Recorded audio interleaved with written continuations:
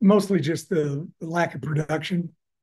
Just we just didn't have the production that we would have liked to have had, and that really involves all areas. You know, total yardage, first downs, red zone, um, pass offense efficiency.